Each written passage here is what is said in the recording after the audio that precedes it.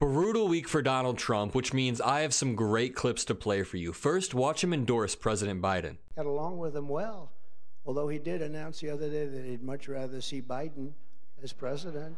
And I agree with him.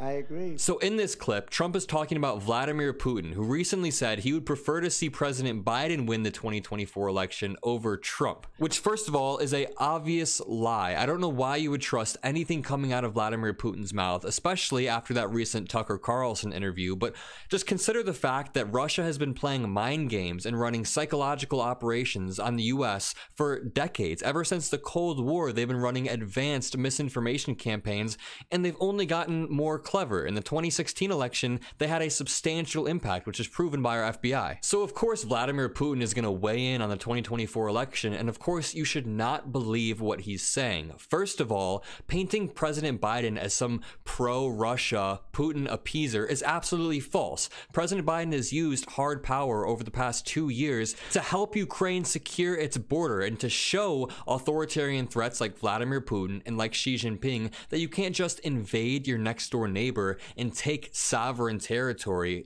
without facing repercussions. And in the process of delivering this old military equipment to Ukraine, President Biden has crippled one of our largest enemies. Russia's military is tight because of the sanctions, and they're about to lose a whole generation of young men by just throwing them into the wood chipper. All of this is to say that President Biden has stood up to Vladimir Putin more than Donald Trump ever has. So when Vladimir Putin says he'd prefer Biden, it's an obvious mind game, an attempt to rile up Donald Trump's fan base.